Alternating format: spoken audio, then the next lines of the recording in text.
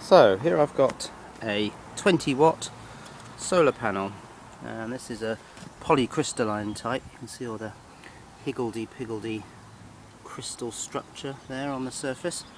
It's a 36 cell panel, and actually probably more importantly, look at this, it's an absolutely glorious cloudless day.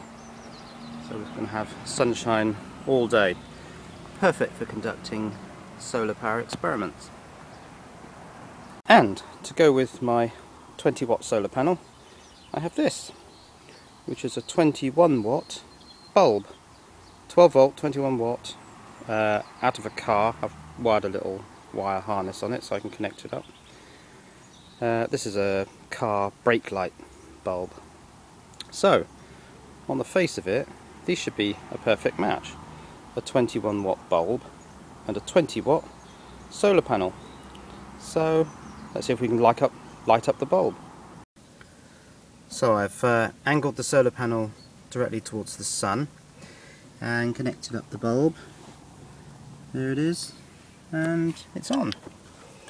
It lights up, so it works. But it's not terribly bright, is it?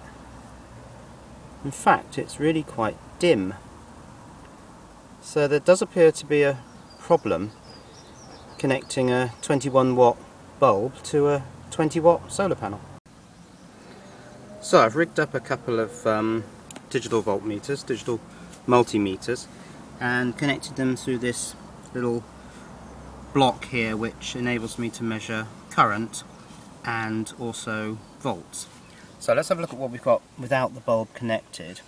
On the left we've got volts. So the open circuit voltage of this panel is 20.5 volts, and of course there's no current flowing at the moment because we have no circuit, because the plug isn't connected to anything.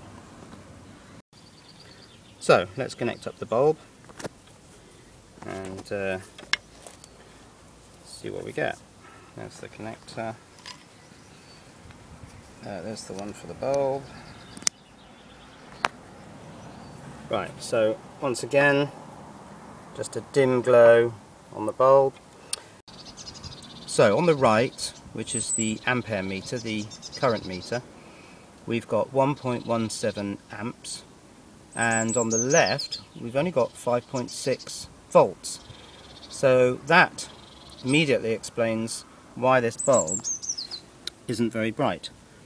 5.6 volts on a 12 volt bulb, it's only running at half voltage.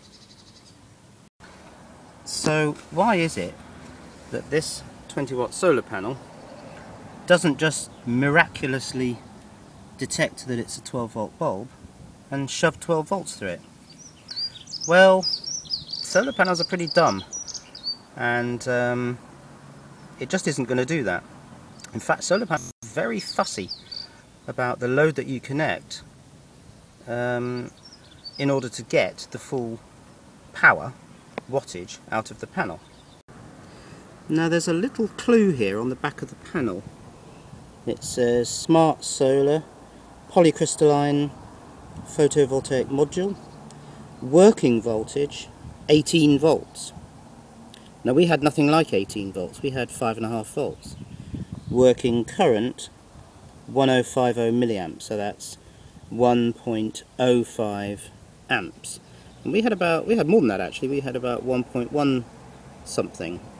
So certainly the voltage is way out, and we need to have a little look at why.